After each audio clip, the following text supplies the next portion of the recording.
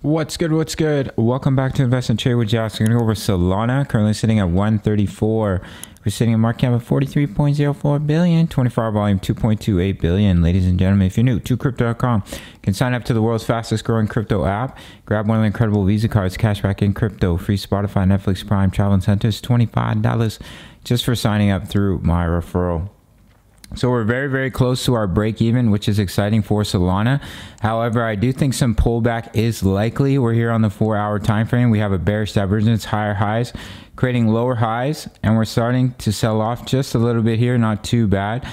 We also have a double top pattern. As you can see here, we made a top and we've made a second top. It would be healthy, and I do think the likely scenario for Solana to pull back, and that would bring you down to the 55 EMA at 122. As you can see here, money is starting to flow out. Now, if we look at Solana on the daily time frame, we have exploded back above the EMAs, just absolutely took off into space. The money flow is super high. We're overbought in the RSI, so it would be healthy to see some pullback, but we have broken out of this descending broadening wedge, absolutely massive pattern. So if we're able to hold above it, if we do sell off here, but we're able to hold the support of the descending broadening wedge, allow the EMAs to catch up to the candles, that we are in a technical target all the way up to the top of the wedge at 257. So that could be a massive trade opportunity of 103%. If we look at the weekly time frame, it's looking really healthy. We had a bearish divergence. As you can see here, we created higher high, lower high on the RSI as well as the money flow. Came all the way back down to the bottom section on the money flow, and as you can see, money started to flow back into Solana, and we saw a nice little bounce.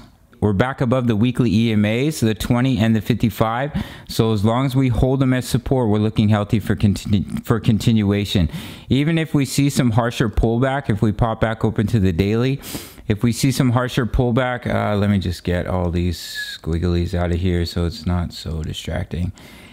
And we lose the support of our descending broadening wedge, we still have the EMAs, right? It would be perfectly healthy. Come down, come back down to the EMAs, and then come back down on the RSI to a healthy section as well as the money flow.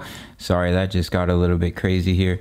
Come back down to a healthy section as well as on the money flow before seeing continuation back to the upside. So what we want to see, either that pullback or consolidation. We just consolidate, consolidate, consolidate, allow the EMAs to catch back up, allow the indicators to reset to come back down into a healthy range before seeing continuation. But we're looking really healthy. We're back above the 20, the 55, the 200. We've just had the bullish cross.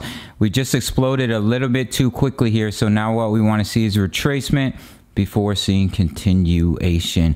That's basically it for Sol. Big shout out to the Discord, over 1,800 members. We have the DCA charts for the live trades on the channel. These are the buy and take profit zones based off support, resistance, Fibonacci. The DCA charts, if you want to live trade with us, the DCA trade strategy fully explained, and over 1,800 members posting chart patterns, talking all things crypto. 350 USD if you want to trade with me. Sign up to Bybit, and I'll see you in the next video. Much love. Take care.